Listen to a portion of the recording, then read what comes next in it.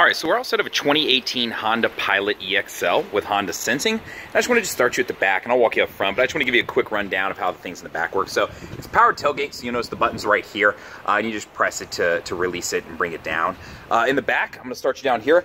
You do have hidden storage underneath here, so you can see that. And it is double-sided, so I can use the plastic side or the carpeted side, or I can drop it down if I want. And now I have storage that has a lip, and I can fit some different things in here. I have one of the seats folded down so you can see how it lays out, and the tabs are right here to throw them down. So it's as simple as just pulling them and throwing them. Now, moving around to the second row. Second row, it's a simple push tab right here to throw the seat back, so real easy to use. And one thing I will show you is the second row is adjustable. So you've got a bar down here I can slide. So I could have one all the way up. You can see the other one's back. So depending on how tall the person is who's in that third row, I can create or remove space. So that's what's going on right there. And I have that same button to throw the seats forward right here. So I can do it from the back row or this second row. Back here, you'll notice I do have AC controls, so they're right down there, and I do have AC vents here, along with AC vents in the back. You can see one right there, and there's one on the other side. So let's move into the front portion of the vehicle. So I'll start you right here. It is a 10-way powered seat and a 4-way powered seat over on the driver's side. So your back controls as far as lower lumbar support, the back adjustment, and then the height of the seat and everything. So stepping into the cabin.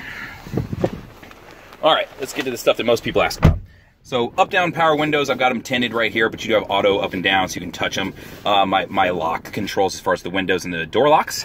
My mirror controls are right here, left and right. If you have it pressed to the left or right, keep in mind it'll actually, I believe, throw your mirror down for you. So when I throw in reverse, let's put it on the left side and double check this, it'll actually lower the mirror, maybe in your touring model. So keep that in mind as an option that's offered in a higher trim level. But this is how you control left and right, your pad right here. Econ button improves gas mileage of the car. When you turn it on, you'll see a green leaf come on up there, so that's what's flashing on and off right now. Improves gas mileage by shutting down electrical systems affecting things like your accelerator and the AC unit, so keep that in mind. Moving down below those, you're gonna notice right there with the LED light, that is your road departure mitigation system. If you start to veer off the side of the road, the wheel will start to vibrate and it will beep at you to let you know, hey, wake up in case you were drifting off the side of the road. Moving up and over a little bit, you'll see a car with squiggly lines. That's vehicle stability assist. That works with your traction control. This is always on, unless you want to turn it off. The only time you want to turn this off is if you were stuck in the mud. What it does is it transfers power amongst the wheels to whichever one has better traction to correct a skid. So that's how this works. Now below that, you're going to see this button right here. This is for your forward collision braking system. And what that's set up to do, it's always on also unless you press it, and you have to press both these for a couple seconds to turn them off to give you an idea. Now it's turned off. You hear the beep, and then it alerts you up in the dash so that you can see there's an orange emblem right there. So that's what it is. So I'm going to turn this back on real quick. All right, so it's back on. So it uses radar down in the grill to detect a car in front of you. First, it'll alert you if you're gonna hit them, and then if it's looking like you're still gonna hit them, it'll actually brake the car for you. So that's how that system works. So moving up onto the steering wheel. So the first thing I'm gonna show you right here is this button right here. When you press this, it's gonna toggle through these two different screens you have over here, so your Bluetooth and your audio. So it's just a quick jump between the two. The plus and minus right here are your volume controls. Left and right will be switching tracks or jumping between favorite stations if you have your audio turned on. So that's just how that works. So I'm gonna turn the audio on here just in case I need to present you to anything else. Your menu button right here is actually going to toggle between some screens. So if I press this button, it's going to pull up this screen over here, which will allow you to scan, view channels, different things like that. So that's just what it is. And depending on what screen you have pulled up, that's what this menu button is for, right? Source button, pull up whether it be Sirius XM, FM, AM, anything you have connected up to the car, and you can see it toggling over on the screen also. So that's just what this button does. Moving down, my Bluetooth control. So to answer a phone call, to hang up or go back, and then to use voice command. This also works with Apple CarPlay and Android Auto. So if I'm plugged in, it gives me access to Siri, and it gives me access to OK Google. So that way I can ask Siri, you know, give me directions such and such. It pulls up on the screen and starts doing it. So it gives you that option of navigation through the phone. And I'll go over that a little bit more here in a second. Now down here on the bottom right, there are these up and down arrows, and that toggles between your screens up here. So oil life, tire pressure, you know, just a compass, trip info, things like that. So that's where you get to this. And if you need to reset your trips, that's what this button right here in the middle is for. Now moving up, you're gonna see some Honda Sensing stuff, and that's gonna be right here. Now this first one is lane keep assist. Now you always wanna make sure this main button is on to use these, and if it is, you'll see LKS and ACC on. So I'm flashing it right there, and this will stay on. So if you turn it on once, it'll remain on the next time you get in the car. So to set your cruise control, I'd get up to speed, I'd press the set button. From there, I can determine how much space it keeps with this button. When I press this, you're gonna see some boxes appear. The more boxes, the more space it's gonna keep between you and the car in front of you. So the most boxes, I'm going 65, the guy in front of me slows down to 55. My car slows down, keeps that designated amount of space, and I can create less space by pressing the button repeatedly. So that one's just a preference. You have to find out what you're comfortable with. Now, if I've set my speed and then I want to increase it or decrease it, I have the minus and the plus right here to do so. And then just to cancel to get out of the whole thing, right? So that's pretty self-explanatory. Lane keep assist. Now, when I press this button, you're going to see these dotted lines come on. So you can see them flashing at us right there. Now, that is going to start using a camera that is actually up in this box right here to read the lines on the road. It works from 45 miles an hour to 90 miles an hour. It doesn't work when your windshield wipers are on, so keep that in mind. If it's raining out and you got them on, you need to really focus and pay attention. That's the idea behind it. But when you're using it, what it does is it detects the lines on the road and just keeps you centered. So it's there to prevent you from drifting out of your lane. So this isn't self-driving technology. Keep that in mind. It's not going to drive the car perfectly, but what it's designed to do is just help. So keep that in mind. It's a safety feature, but it's not a crutch. So that's how this feature works. So that's kind of the rundown of the steering wheel. Now over here, you're gonna notice my lights. I can switch them over to auto by having the hashtag marked up, and my fog lights, whether I want them off, whether I want them on, right there my hash is marked up. Then you're gonna see this button over here.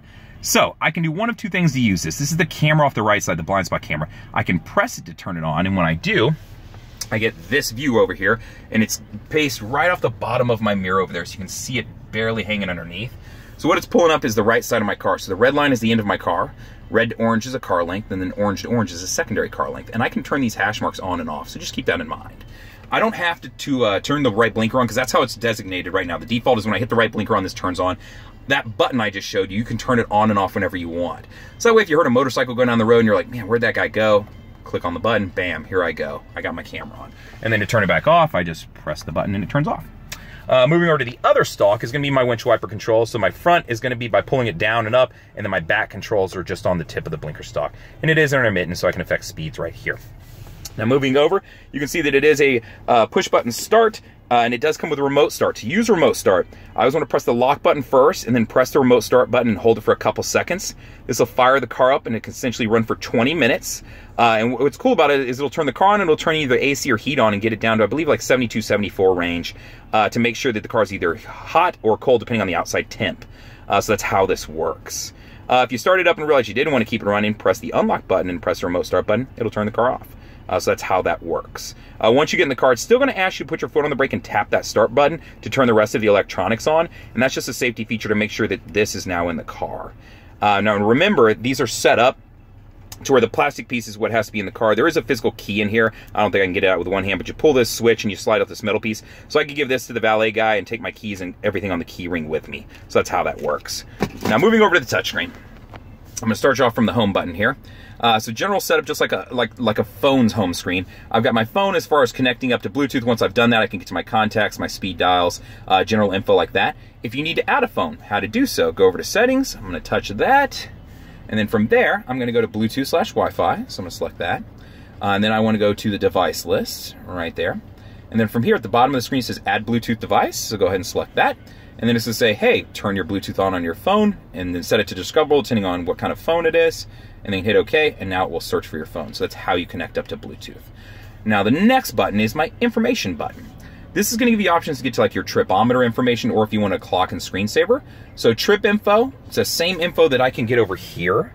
And I'll pull it up right there, and I just use that button to get there. So that's the same info, just depends on where you want it if you're taking a long trip. Now, if I wanted to get back to like a screensaver, just like a wallpaper, I should say, not screensaver, I could load a picture through the USB down there. And put a picture up of my dogs, my favorite team, you know, my grandkids, whatever it may be that makes you happy in life. Or if you just want a simple display like this because you don't want a lot going on. Some people prefer that.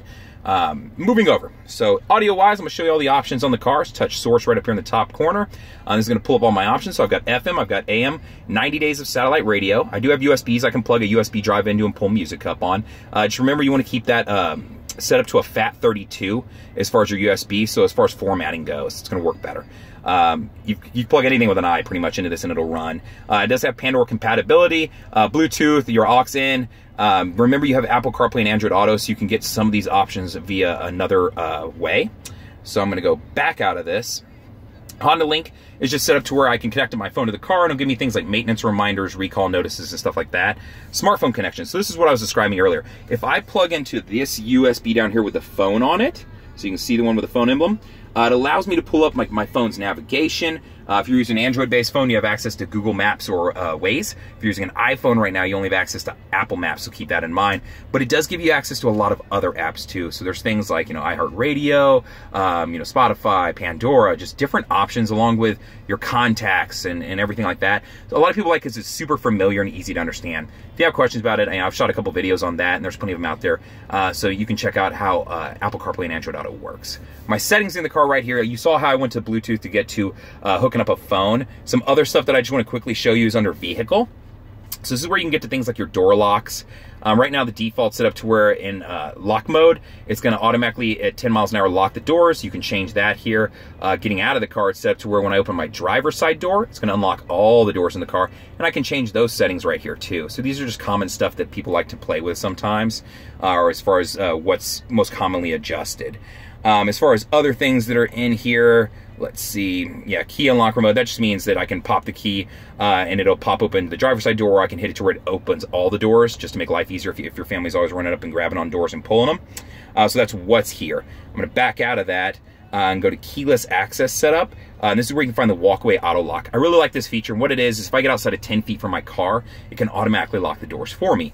And in doing so, I would just hit enable to do that. So that's what this feature is. It's cool because the keys in this car, they won't lock inside the car, so you don't have to worry about locking the keys in the car. But if you're like me and you get in the grocery store and realize, dang, I don't know if I locked my doors, you can set up to do this for you. So that's how the touchscreen works from here. Pretty simple and easy setup. Moving down, your AC controls is tri-zone, so left, right, and back. And I can lock the back, so I have complete control over that from right here. So I can control all of them separately or all together if they're synced. So if I sync them, all three move. If I unsync them, I'm just controlling my side and the other sides are left alone. So that's how that works. Heated seats, the controls are right here. You saw down here I have a power outlet, and then I have two USBs in there. Over here, just my standard shifter, and then I've got a snow traction control. It just affects shifting points in the car, so it allows the car to get a little bit better traction if you're in snow. That's what it is. Moving down into my center console, it's actually pretty large. I've got a good amount of storage space in there. And then I do have another power outlet and a USB there additionally. I'm sitting outside of or inside of a white model with a tan interior, or ivory as Honda would call it, but I call it tan just because I think more people understand that. You'll notice that all the door seals on the top of the dash are always going to be black, and that's just to prevent glare. So in these models, you're always going to notice that depending on what color it is, whether it be a gray interior, a tan interior, or if it's black on black in the inside as far as the black tops and the black bottoms. Other than that, I've got HomeLink in this car. I've got a sunroof in it that I can pop open and crack if I want. And then I've got a sunglass holder right here with a mirror, so you can keep an eye on the kids in the back, the dog, or if there's a weird salesman like me in the back. If you have any questions, feel free to reach out to me. That's what I'm here for. Comment on the YouTube video if you want. You can always reach out to me via phone, 512-443-4300, and ask for Justin, or email me at the letter J and then Fuller, so J-F-U-L-L-E-R @ howdyhonda.com. Hopefully you'll subscribe to my channel and you like it. Thank you much.